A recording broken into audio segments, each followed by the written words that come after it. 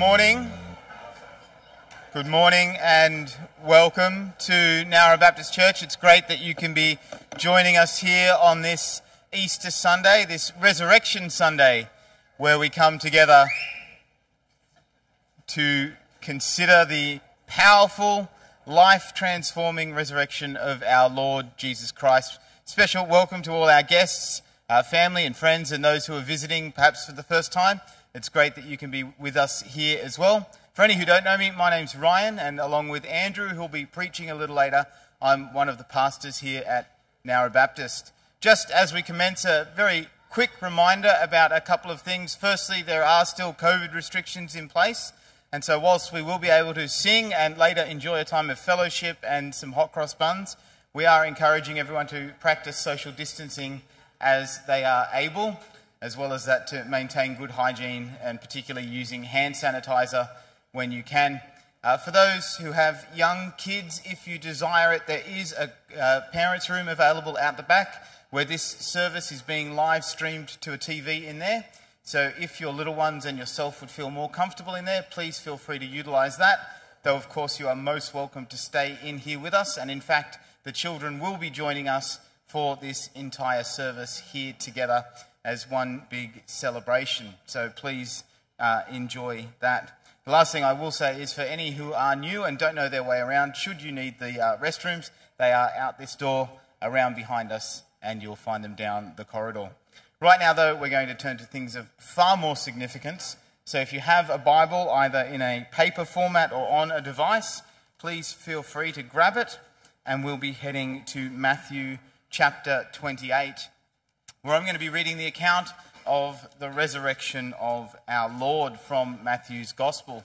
And of course, all around not only our country but our world, Christians will be gathering today to celebrate this momentous event, and they will declare together that he is risen.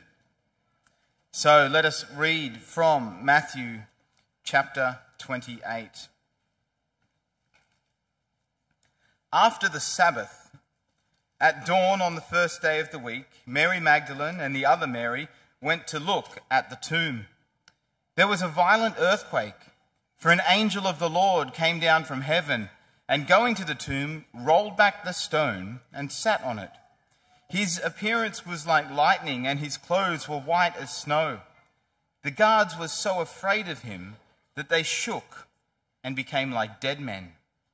The angel said to the women, "Do not be afraid, for I know that you are looking for Jesus who was crucified. He is not here. He has risen, just as he said. Come and see the place where he lay. Then go quickly and tell his disciples, he has risen from the dead and is going ahead of you into Galilee. There you will see him. Now I have told you." So the women hurried away from the tomb, afraid yet filled with joy, and ran to tell his disciples. Suddenly Jesus met them. "Greetings," he said. They came to him, clasped his feet, and worshipped him. Then Jesus said to them, "Do not be afraid. Go and tell my brothers to go to Galilee. There they will see me." While the women were on their way there, some of the guards went into the city and reported to the chief priests everything that had happened. When the chief priests had met with the elders and devised a plan, they gave the soldiers a large sum of money, telling them, "You are to say, his disciples came during the night and stole him away while we were asleep. If this report gets to the governor, we will satisfy him and keep you out of trouble." So the soldiers took the money and did as they were instructed. And this story has been widely circulated among the Jews to this very day. Well, as we come together this day, a little later, we're going to be considering some of the evidences for the truth of the resurrection, something to cause you to question and ask, is Jesus truly who he said he was? Or something to bolster your faith for those who've already come to know this truth. Right now, though, I'm going to ask that you would join me in prayer. Let's pray together. Our Lord and Heavenly Father, we come together this morning grateful for our Lord Jesus and his victory over death. Lord, on this Easter Sunday, as we celebrate his resurrection, as we consider its evidences and its significance in our life. We do pray that by your Spirit you might teach us, that you might give us eyes to see and ears to hear your truth, that we might turn to Jesus as our Lord and Saviour and follow him perhaps for the first time, or dedicate ourselves once more to his service as our Lord. We ask that in this place and amongst us now, Lord, you would be glorified, and we pray it in the powerful name of Jesus. Amen. Well, as we continue in our service, let me ask you to turn your attention to the screens, and we'll be watching a video about this risen Jesus.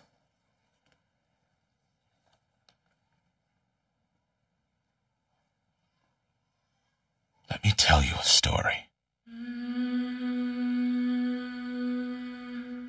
You may not believe me.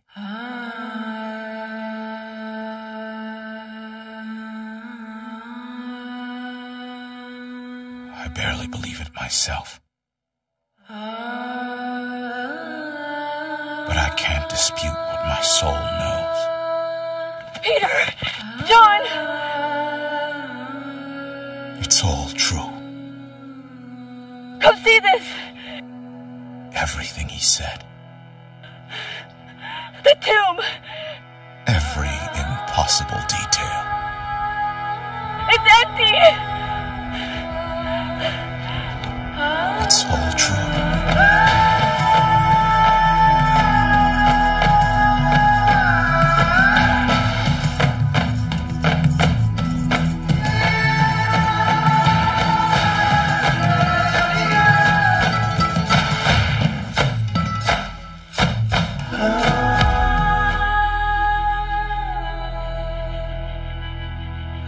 There may be days when we doubt.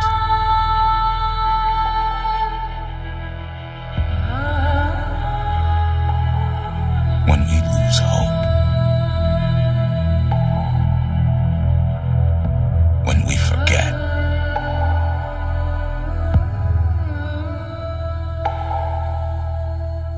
There may be days when we deny. I don't know him. When our faith loses its footing. You have me confused. I don't know him. And we stumble along our way. I said I don't know him!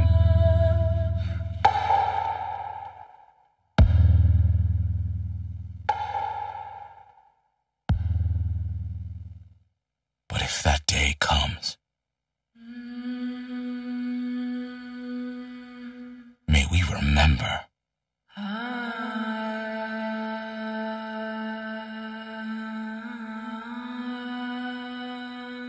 what has been found.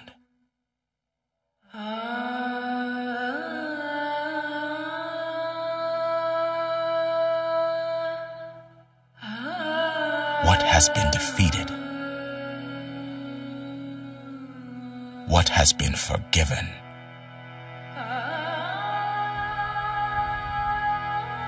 What was once dead has new life. What was once old has been made new. What was once finite has been made eternal. May we remember and follow the risen way.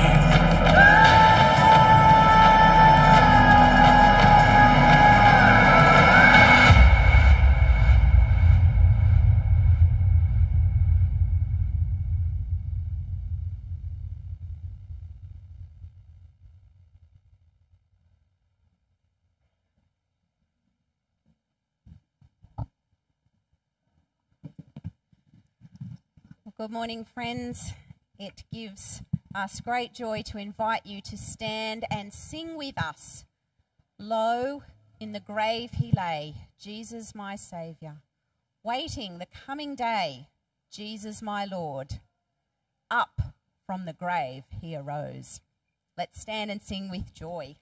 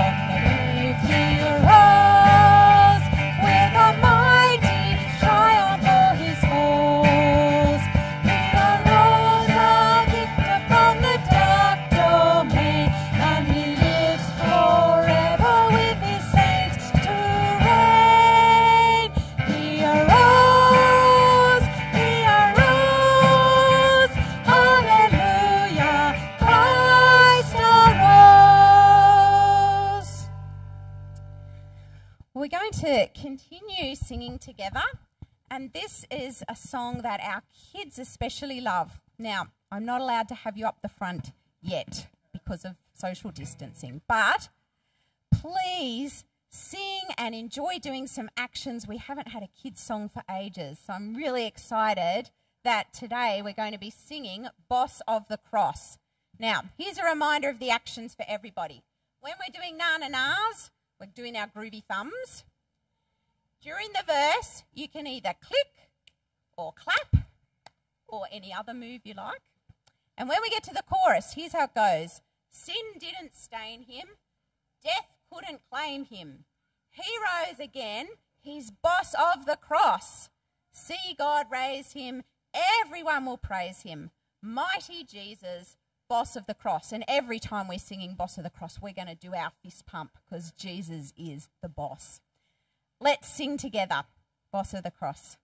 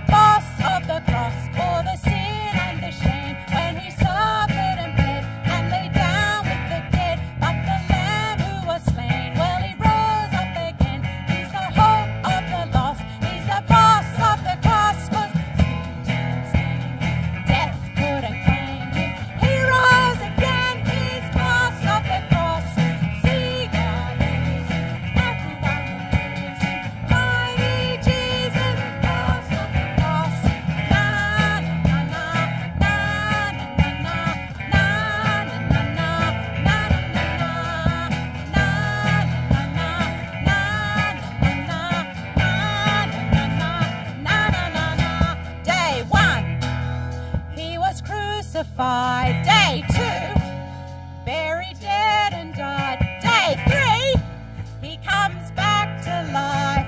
The boss of the cross gets glorified. Day 1, he was crucified. Day 2, buried, dead and died. Day 3, he comes back to life. The boss of the cross gets glorified because death couldn't claim him. He rose again. He's boss of the cross. See God raise him. Everyone will praise him. Mighty Jesus, boss of the cross. Na na na na na na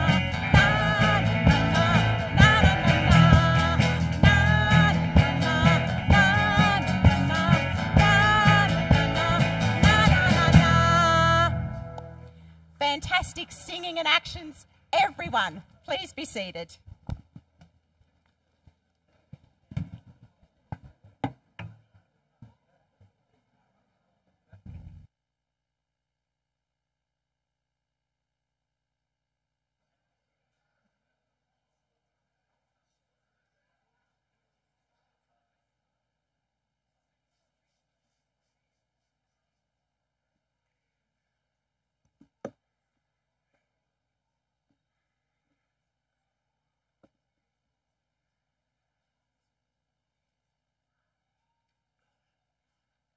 Morning, church. For those who don't know me, my name is Max. I'm one of the congregants, or part of the congregation, and it's time to come before the Lord in prayer. Please join me. Heavenly Father, we are so aware before whom we are standing. The risen Lord. Hallelujah.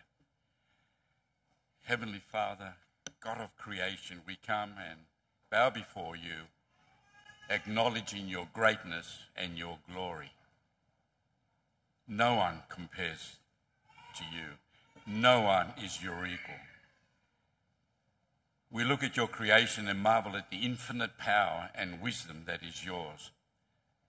Nothing, absolutely nothing, is beyond your reach. You are the one who brings out the starry host one by one and calls them each by name. And because of your great power and mighty strength, not one of them is missing. You are the one who has pitched a tent for the sun. It rises at one end of the heavens and makes its circuit to the other. Nothing is hidden from its heat. Where, indeed, can we go from your spirit? Where can we flee from your presence? If we go to the heavens, you are there. If we make our bed in the depths, you are there.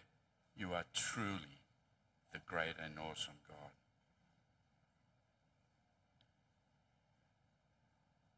So, Father, we thank you for the Lord Jesus Christ.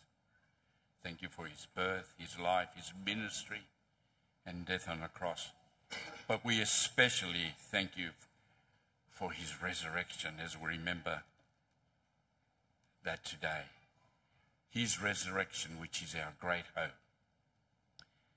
Death has been defeated, and now we can live a life full of power, full of joy, and abounding in good works. Thank you. Father, we live in such a broken and troubled world. Death and destruction are everywhere. Nations are in an uproar.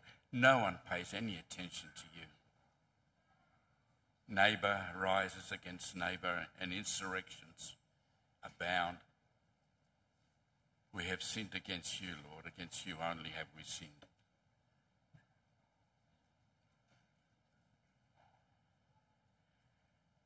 Father, we look to you for forgiveness, not only for ourselves, our families, but for our country, for our world, our broken world. We pray for our missionaries and the Christians in other lands who are facing daily deprivations and perils. We pray for their safety, for great opportunities to be Jesus to their enemies in this broken world.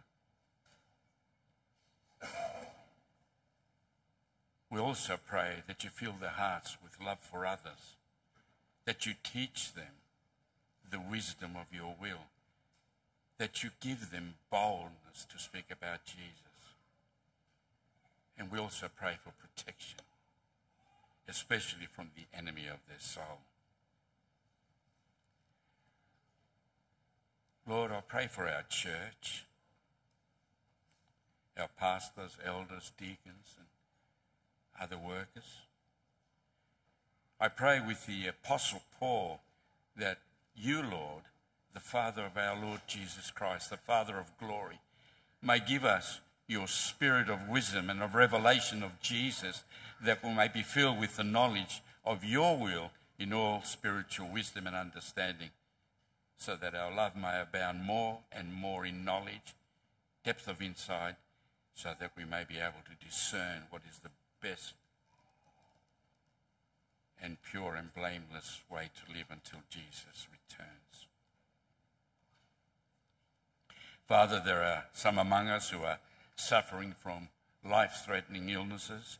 Others are facing life challenges that are too hard to face alone. Lord, we lift them up to you and pray for their needs to be met. We pray for families to be reconciled. We pray for relationships to be healed. And we ask this with great hope in you and a sense of expectation of answered prayer, because we ask this in the powerful, unshakable, unstoppable name of Jesus. Amen.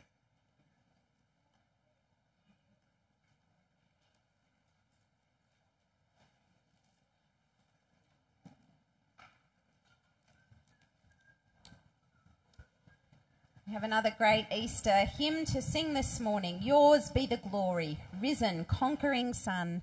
Endless is the victory, over death you won. Let's stand and sing with thankful hearts in praise of our great Saviour and Redeemer Jesus.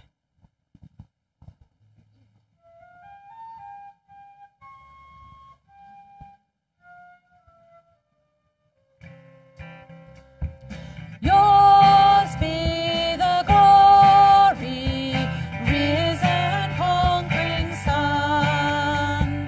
Endless is the victory, over death you won. Angels robed in splendour, rolled the stone away, kept the folded grave clothes where your body lay. Yours be the glory, risen, conquering Son. Endless is the victory, over death you won. See, Jesus meets us, risen from the tomb. Lovingly he greets us, scatters fear and gloom. Let the church with gladness hymns of triumph sing. For her Lord is living, death has lost its sting. Yours be the glory, risen, conquering Son. Endless is the victory, over death you won. No more we doubt you, glorious Prince of life. What is life without you? Aid us in our strife. Make us more than conquerors through your deathless love. Bring us safe through Jordan to your home above. Yours be the glory, risen, conquering Son. Endless is the victory, over death you won. Please be seated.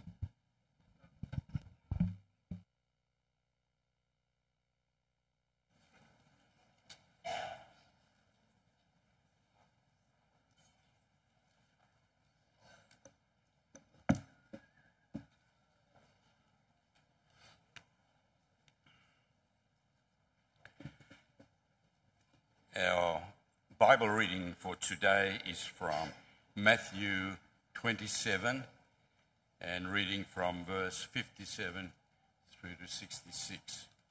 That's Matthew 27 and reading from Matthew 57 to 66.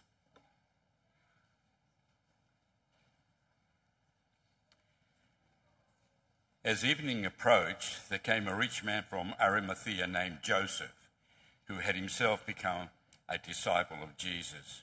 Going to Pilate, he asked for Jesus' body, and Pilate ordered that it be given to him. Joseph took the body, wrapped it in a clean linen cloth, and placed it in his own new tomb that he had cut out of the rock. He rolled a big stone in front of the entrance to the tomb and went away. Mary Magdalene and the other Mary were sitting there opposite the tomb. The next day, the one after preparation day, the chief priests and the Pharisees went to Pilate. "Sir," they said, "we remember that while he was still alive, that deceiver said, 'After 3 days I will rise again.' So give the order for the tomb to be made secure until the 3rd day. Otherwise his disciples might come and steal the body and tell the people that he has been raised from the dead. This last deception will be worse than the first. Take a guard, Pilate answered. Go, make the tomb as secure as you know how. So they went and made the tomb secure by putting a seal on the stone and posting the guard. It's the word of the Lord.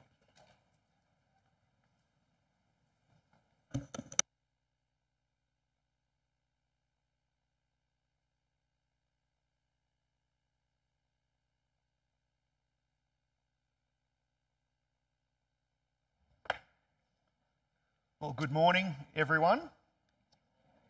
My name's Andrew. I'm one of the pastors here at Nowra Baptist Church, and it's my privilege to be opening God's Word with you this morning. Let me particularly welcome you if you're new to NBC. Perhaps this is your first time with us. We are so delighted that you're with us on this Resurrection Sunday.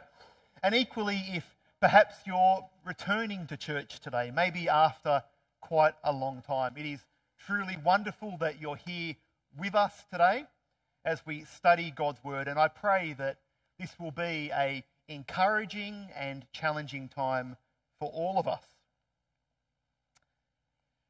Donald Trump's 4 years in office left quite an impression on the world, didn't they? But one of the enduring legacies of his presidency, in my mind, is the idea of fake news. Fake news. The deliberate spreading of false or misleading information as fact, designed to undermine trust, to cause doubts, so that people are oblivious to the real truth. Now, whilst Donald popularised the phrase and misused it, in fact, applying it to every bit of negative press coverage he received, fake news isn't, in fact, a new thing.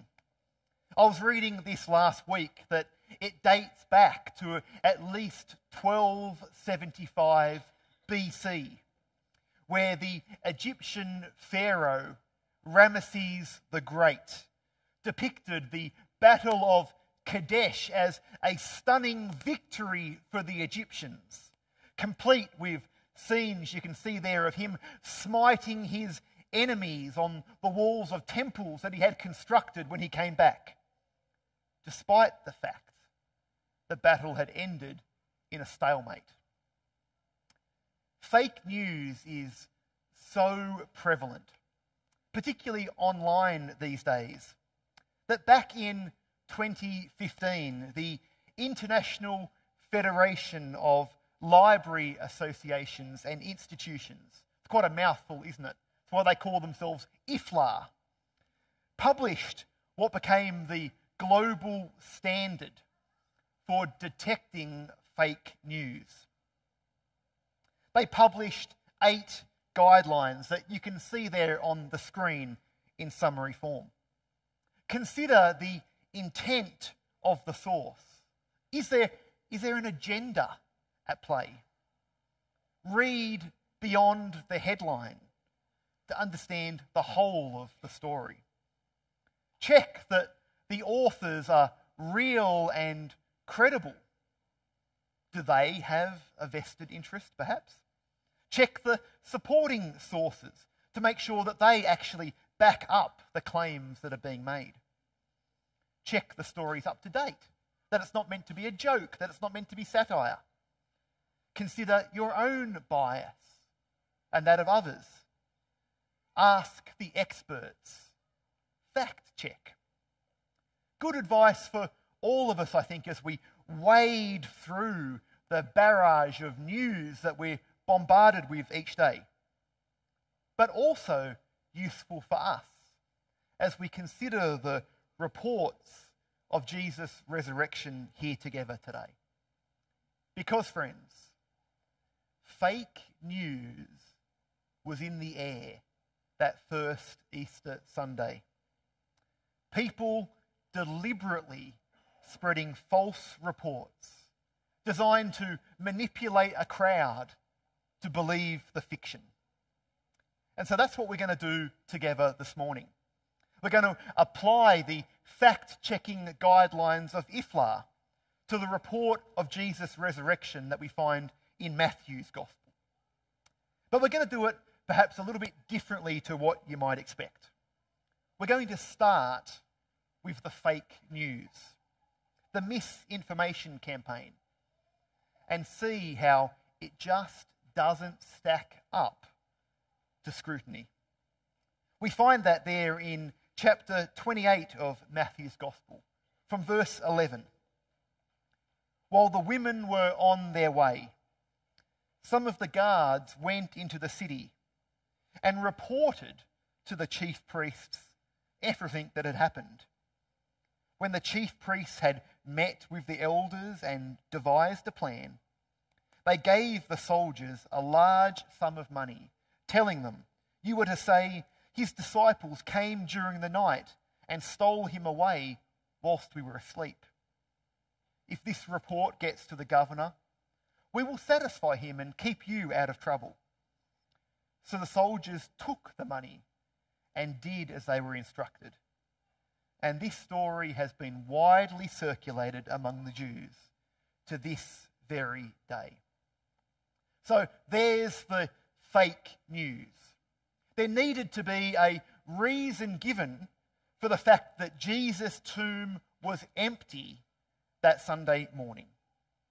And the evidence that was given by the eyewitness sources, those who actually knew what had happened, the Roman guards, well, that didn't fit with the political agenda of the Jewish leaders. So they buy off the guards and launch a misinformation campaign. They come up with a story together that the Roman guards had fallen asleep during the middle of the night and the disciples had come and stolen Jesus' body. Now, you don't really need to apply the IFLA guidelines to smell a rat there, do you? The story just doesn't make sense. Think about it. The guards were asleep. So how on earth did they know that it was Jesus' disciples who had come and stolen the body? How did they know that Jesus' body hadn't been stolen by a UFO? Or that the stone turned into a massive Krispy Kreme donut and Jesus ate his way out? They were asleep. How could they know what had happened? It just doesn't make sense, does it? There's a few other holes in the fake news, though, and yes, that was an attempt at a donut joke. Let's start by going back to chapter 27, where if you were here on Good Friday, you'd recall that we left off. We're late on Good Friday afternoon, after 3 o'clock when Jesus had died on the cross.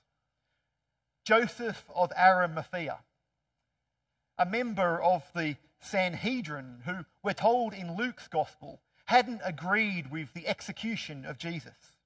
Joseph of Arimathea approaches the governor Pilate and asks him for his body, asking for his body that it might be buried properly. Joseph had become a disciple of Jesus, and no doubt he wanted to ensure that Jesus' body wouldn't have the same fate as other common criminals, just thrown into a pit outside of the city.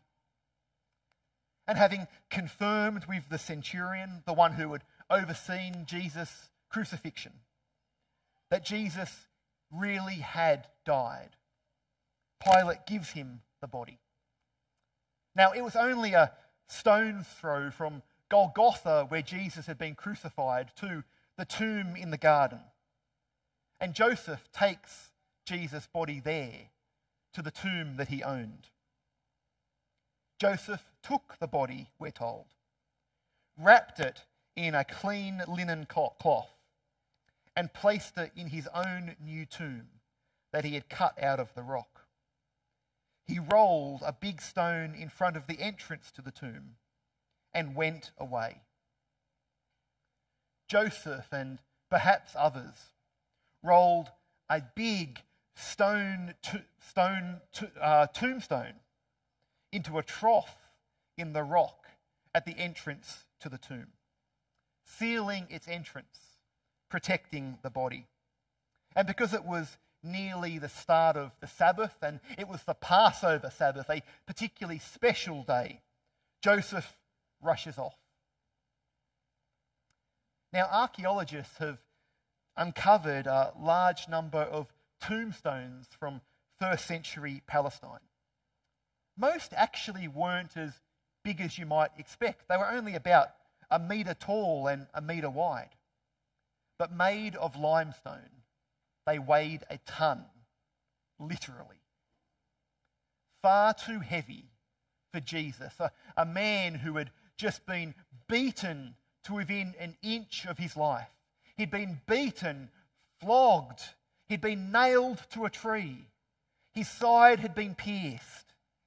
Far too heavy for a man in Jesus' condition to lift or to push away. Evidence from the experts, friends, reading beyond the headline, checking out the supporting sources, show us that this rock is not moving easily.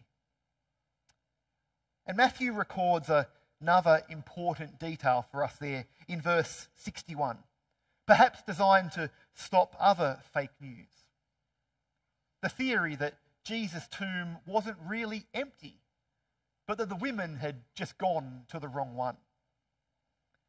Having recorded the stone being rolled in place, Matthew reports, Mary Magdalene and the other Mary were sitting there opposite the tomb.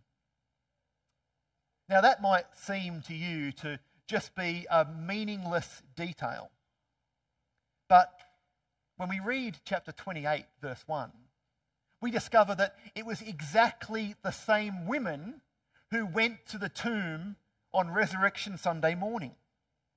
Now, there's no doubt these women would have been filled with grief on Good Friday afternoon. The man that they believed to be the Messiah had been killed. But despite their grief, it just isn't plausible, is it, that the women forgot what tomb Jesus had been laid in.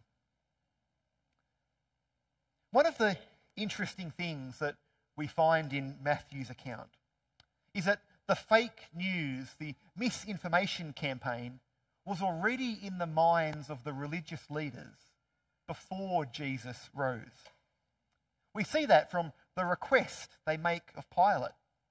They're worried that Jesus' disciples are going to come in and steal the body and claim that he'd been resurrected.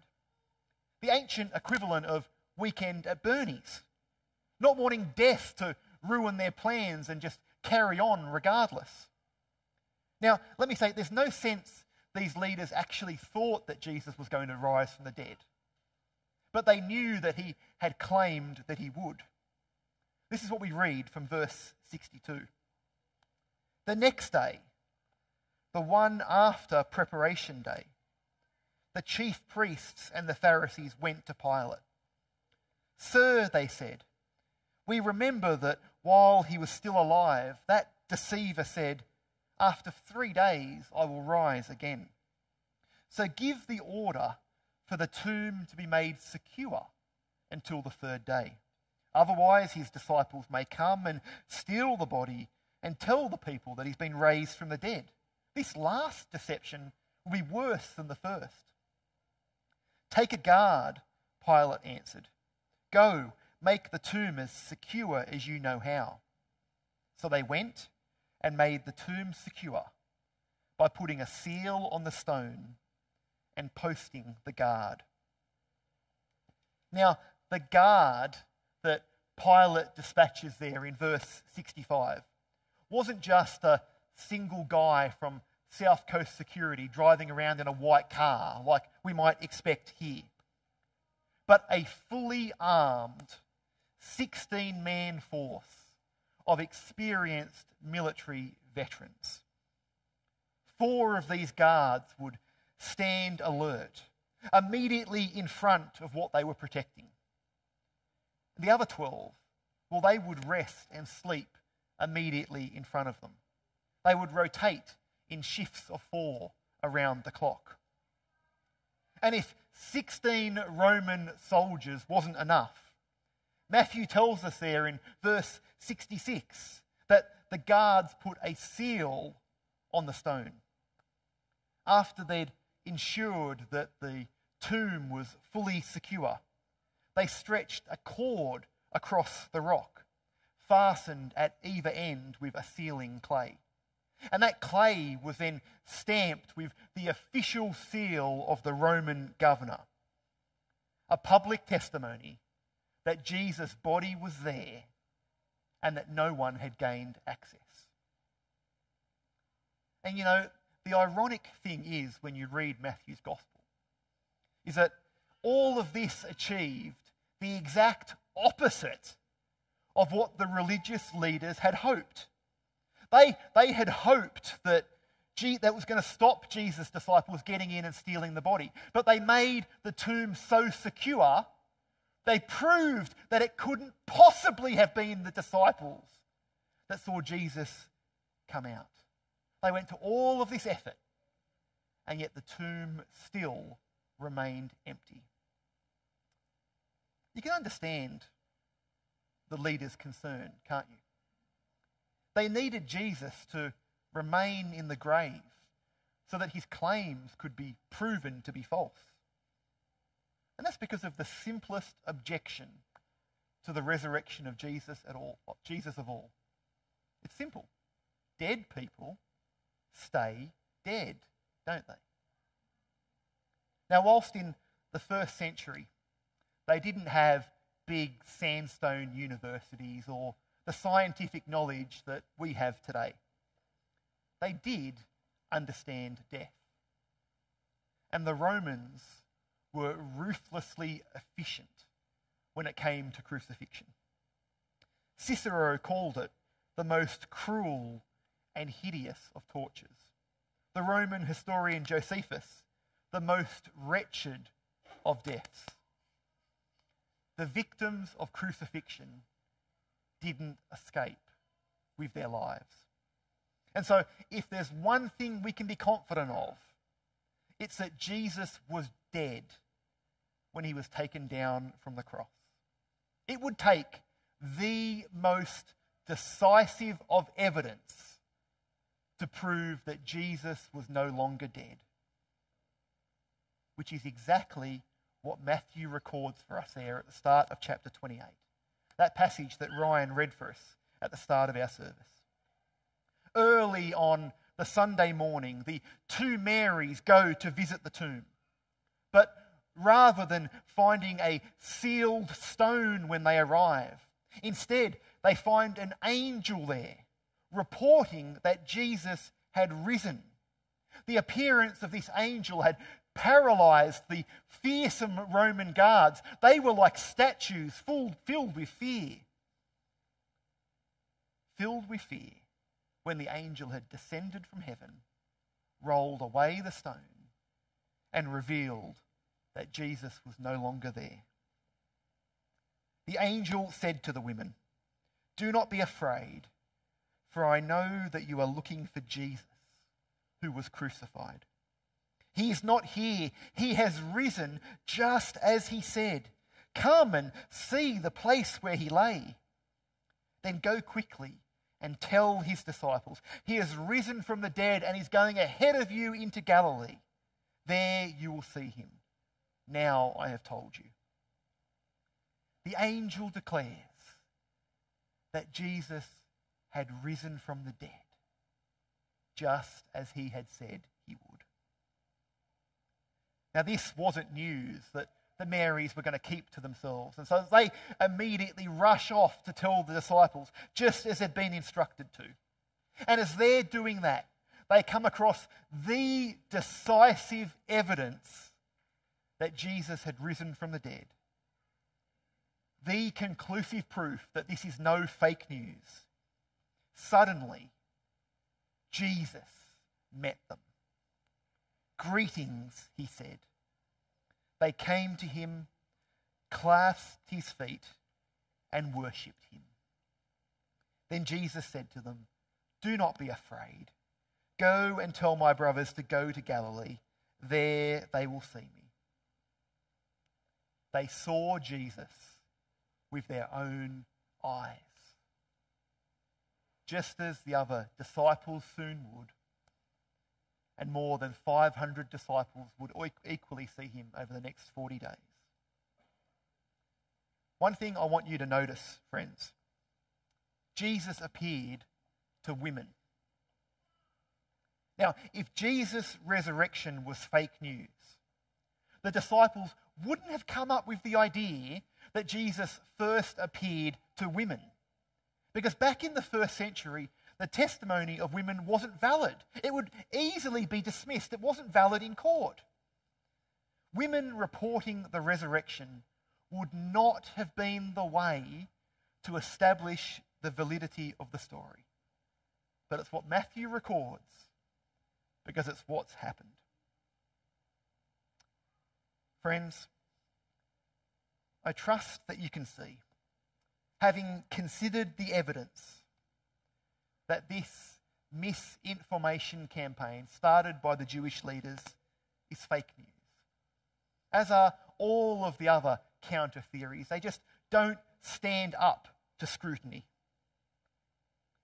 But friends, please see, Matthew doesn't just debunk the fake news. He provides evidence for the truth. All of which leads to one inescapable conclusion. Every impossible detail. It's all true. Jesus really did rise from the dead, proving the validity of his claims, that he is God incarnate, God in human flesh, validating his claims that our past can be forgiven, our present change, and our future be secure. Our past forgiven, that every sin can be forgiven. Every lie, every act of sexual immorality, every mark on our guilt-ridden consciences, forgiven by his blood shed on the cross. Our guilt borne by him. The resurrection proves that to be true, that God was pleased with Christ's sufficient sacrifice at Calvary. The resurrection proves that our sins can and have been forgiven because of the perfect sacrifice of our Lord. Jesus really did pay our sin debt to God. The resurrection proves that. Our past can be forgiven, and our present changed. Just as Jesus foretold his death and resurrection, he equally promised that he would send the Holy Spirit to those who would trust in him. That same Spirit that rose Christ from the dead, now living in us, transforming us to be more like him. Our past forgiven, our present changed, our future secure. Before his death and resurrection, Jesus said that he would go and prepare a place for all who would come to faith in him and believe. And his resurrection proves the truthfulness of that claim. That just as he rose from the grave, so too will all who have faith in him. He is the first fruits of our resurrection. The resurrection is no fake news, my friends. It's life-changing news, both now and for eternity. Let me pray and give thanks to God for this life-changing news. Our Lord and our God, we gather before you this morning and worship and praise you that our Lord and Saviour Jesus Christ has risen from the grave, that death could not hold him. That through his resurrection from the dead, a historically verifiable event, that we can be sure that his promises are true, that all of our sins can be forgiven through his sufficient sacrifice on the cross, that the Holy Spirit can be ours to transform us day by day as we live for you, and that just like he rose from the grave, that we too can have that assurance of eternity in your presence, for he is the first fruits of our resurrection. We gather together, our Lord, this day and praise you and worship you, that the resurrection of Jesus is no fake news, that it is news that transforms our life. May it do that in each of us this and every day, we pray. Amen.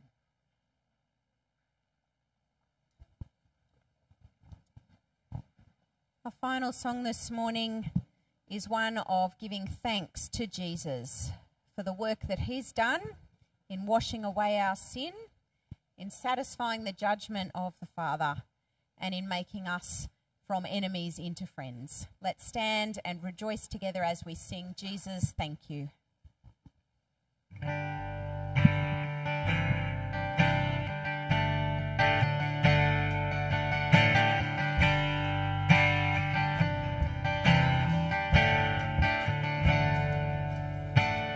Mystery of the cross I cannot comprehend, the agonies of Calvary. You, the perfect Holy One, crushed your Son, who drank the bitter cup reserved for me. Your blood has washed away my sin. Jesus, thank you. The Father's wrath completely satisfied. Jesus, thank you. Once your enemy, now seated at your table. Jesus, thank you.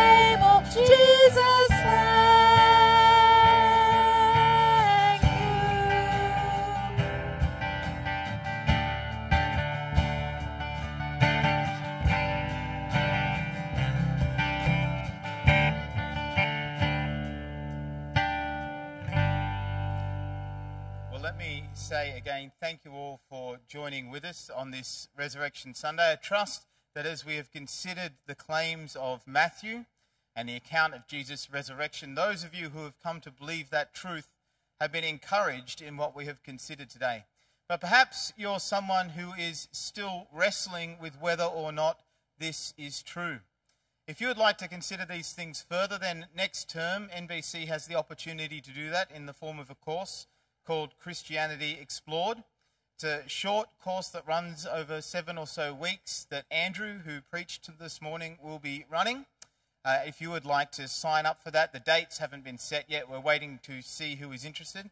If you'd like to sign up for that, please come and see myself or Andrew. We'd be delighted to chat through with that a little more and sign you up for that study next term. But what you have all heard this morning is the same true message that has been proclaimed since the moment Christ rose from the dead. And to show you that, I'm going to conclude our service by reading from Acts chapter 2, where Peter, Jesus' best friend, made this very same proclamation. He said, "Listen to this. Jesus of Nazareth was a man accredited by God to you by miracles, wonders, and signs, which God did among you through him, as you yourselves know. This man was handed over to you by God's deliberate plan and foreknowledge, and you, with the help of wicked men, put him to death by nailing him to the cross. But God raised him from the dead, freeing him from the agony of death, because it was impossible for death to keep its hold on him. God has raised this Jesus to life, and we are all witnesses of it. Exalted now at the right hand of God, he has received from the Father the promised Holy Spirit, and has poured out what you now see and hear. Therefore, let all be assured of this: God has made this Jesus, whom you crucified, both Lord and Messiah." When the people heard this, they were cut to the heart, and Peter said to the other apostles, and they said to Peter and the other apostles, "What then shall we do?" Peter replied, "Repent, be baptized, every one of you, in the name of Jesus Christ, for the forgiveness of your sins, and you will receive the gift of the Holy Spirit. This promise is for you, your children, and for all whom are far off, all who will call on God." Friends, if this is you this morning, and you would like to, for the first time, call on God, then my encouragement is that as we break for fellowship and morning tea, come speak to Andrew and I. We would be delighted to share with you, to pray with you, and to welcome you into our faith. God bless you all. He is risen.